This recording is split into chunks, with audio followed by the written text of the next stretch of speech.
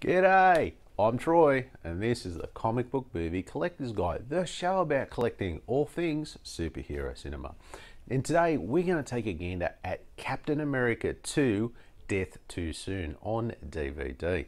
And we're going to try and answer the question, was this franchise a death too soon, or not soon enough? What do you say we get into it?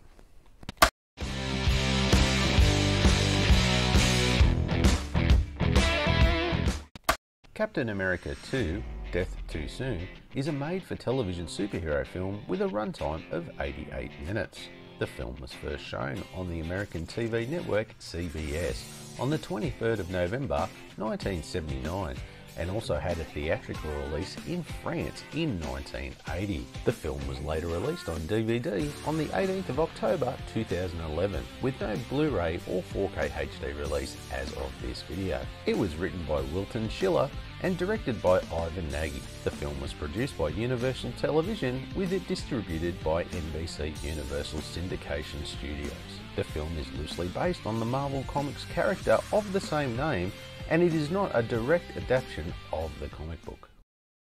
So if we look at the case here, this is the triple pack from the UK that I have here. I had the Aussie version last time, which is the double pack of the first and second movie, and of course now I've got the triple pack, which is first and second movie with the 1990 movie thrown in as well.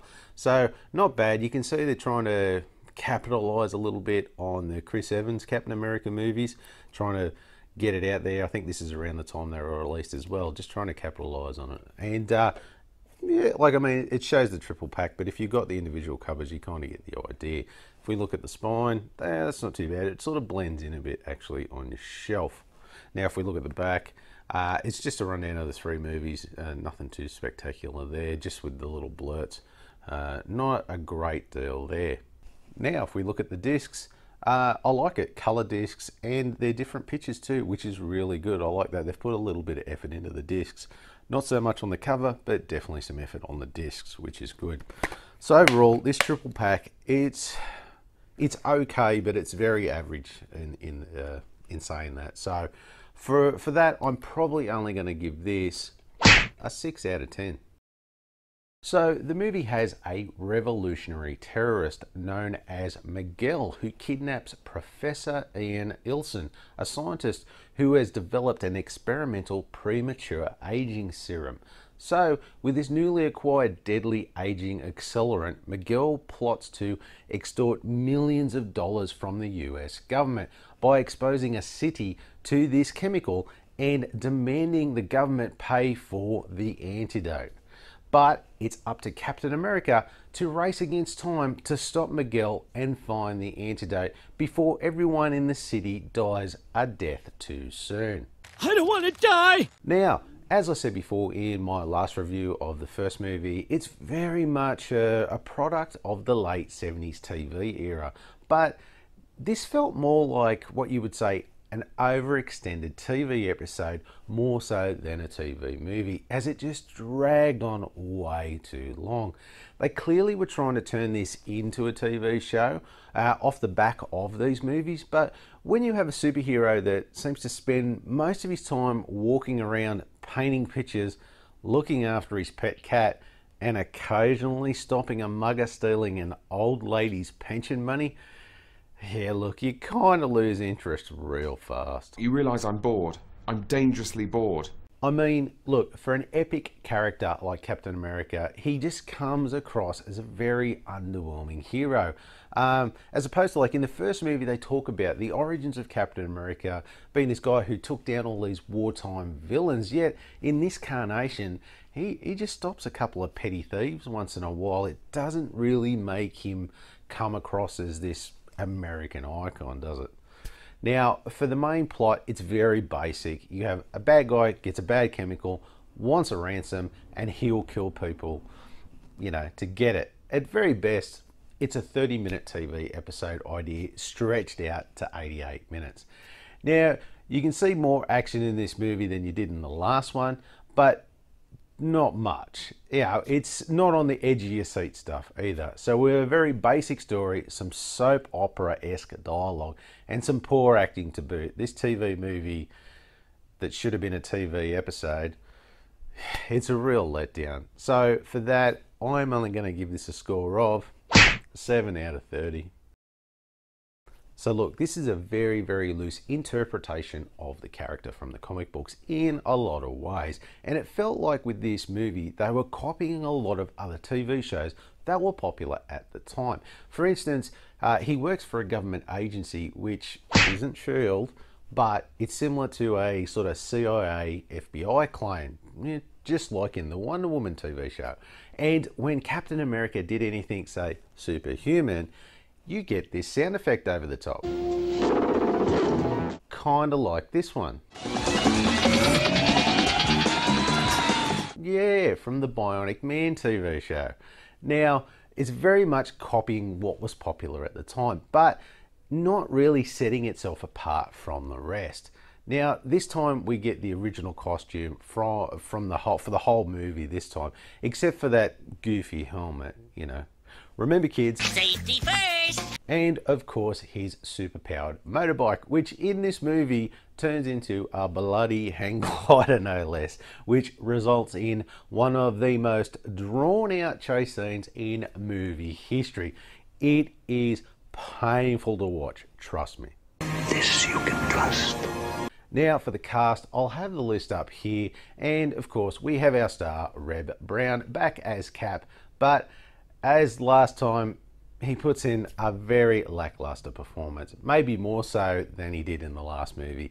But this time we get Christopher Lee as our bad guy, Miguel, who is supposed to be a freelance revolutionary terrorist from South America or the like, yet it's played by a British white guy. So yeah, a bit of poor casting there. In retrospect, it was a poor choice. But he is the only one with any really acting chops, shall we say. So with copying shows and the lackluster 70s TV effort gone into this, I'm only going to be able to give this maybe an 8 out of 20. So special features, so we have no special features on this, which is no surprise, as with these UK releases, it's clearly put together just to cash in on the new Marvel Captain America movies with Chris Evans. So no extra effort put into it, it's just the movies all on this release. So look, anyway, because there's nothing, all I can give it is a 0 out of 10. Now, the critic score came in at 0% and the audience score was 77%. So look, no score from the critics, which is no surprise, but the surprise is the audience score at 77%. Something doesn't seem right, as was the score for the last movie, which was 79% as well. But look, after a little bit of research, I think I've cracked the case on this one. Oh, I solved it all right. And it looks like people were putting a review to this movie thinking it was 2014's Captain America movie and not the 1979 one, hence the higher scores, which goes for the first movie as well, getting a higher rating on Rotten Tomatoes as opposed to what the general consensus is out there in the internet for this movie. So look, anyway, it is what it is. And if we round it up, we are going to get a score of 8 out of 10. Well, I do remember watching this one as a kid, and the main scene I kind of always remembered was the hang glider bike chase scene, which was not exactly how I remembered either from when I was a kid. But this movie was definitely not as good as the first one. Not that the first one was great by any stretch of the imagination. Now, this movie was pretty boring, and as I said before, it was more of a stretched out TV episode as opposed to a movie. And I'll admit it, I looked at my phone a couple of times when I was watching it, as there are so many scenes that just dragged out so long, and the pace of the movie was just so slow. This is taking too long. And the fight scenes, oh my god, look, check this one out here.